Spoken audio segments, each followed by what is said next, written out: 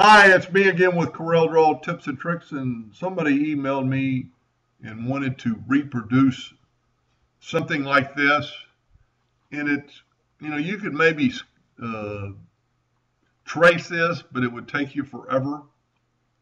And if the people that they're doing the trophy for, if it doesn't have to be this exact motorcycle, it would be a lot easier to just find a clip art off the internet. And I did by typing in clip art dirt bike, because these are dirt bikes. And I picked out one that's not particularly big. It's 428 by 500. Here's another one. I can't really see what it says, but there's a number of ones you could use. And just pick out one you want. There's some that are ridiculously, like this one's got a watermark on it and it actually has spikes. But it's easier just to take this clip art, go up to bitmap, and resample it, and it's already at 600 dots per inch, so you don't need to do any more. Go up to convert to bitmap and convert it to black and white. Go up to bitmap and outline trace it, clip art, reduce the size because it's 600 dots per inch.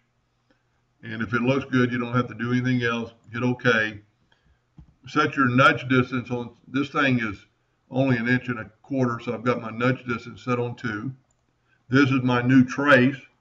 I'm going to go to arrange and ungroup.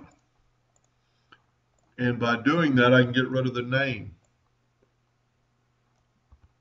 And there was a white background there that I just got rid of. Now, here's kind of the key trick. The main black, if you nudge it over, is going to be all black. So left click, right click, and you get that outline, but we've lost some of the interior parts of the motorcycle. So what I suggest to do is take your yellow box trick, fill that in with yellow and put it in the back of the page. And you can see our interior parts that we need to keep to make the graphic look better. And one of them is the wheels. I'm going to just nudge that over, nudge over that little yellow part, little white part, and then we get rid of this and just delete everything else that's in there. Now we've got some parts in here, and we're going to select everything. We're going to put no fill, red hairline, and our little parts show up. Then with your smart fill tool, just fill them in. Make it black, nudge it over, left click, right click, and now you have a very good outline of the motorcycle. It's all been welded together. And there's one I did on a rock. And my artistic ability kind of shows that I don't have any artistic ability on my rock. But then you just draw a rock. It doesn't have to be this rock because it's a little bit different motorcycle. And then just keep in mind you could angle this motorcycle, maybe not as high as I did on the first one. I actually used this rock to kind of simulate a rock. And this is kind of old school tracing, freehand tool. Just kind of trace this rock. Of course, it's going to be different than the original one. And now you have a rock. Let's cursor that over. Let's make the bottom flat. So we're going to take this node and that node. I don't want that other node. So let's select that one, hold down the shift key and select this one. Right click and turn them into a line. And now we get, if we delete this one, we get a, let me add a node right here and a node right there. And let's select that. Let's select that node, hold down the shift, and that node, and right click and make it to a line. Now you have a flat line on your rock. I'm not a real big fan of this, so you could take the shape tool or the smoothing tool and smooth your rock out. You don't want to really do too much because you don't know what it's going to look like against your motorcycle. And then here's our new Trace motorcycle. And this is the kind of the fun part and relatively easy. Let's don't, this time I had it touch the wheel on the last one. Just take your shape tool and select these two nodes and just kind of move them up into the motorcycle. Let's select these three and kind of move them up to the wheel of the motorcycle. We're going to probably bring this one down to kind of give us a level shape. And I'm not for sure that's a line, so let's select them both again. Right click into line. Now we got a good flat line. Then just take your virtual segment delete key and delete these two lines. This is what's going to hold it together.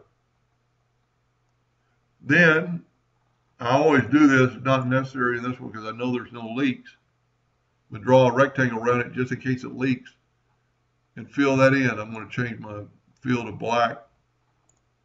And what that does, it allows you to kind of weld that together. And then you can left click, right click and outline.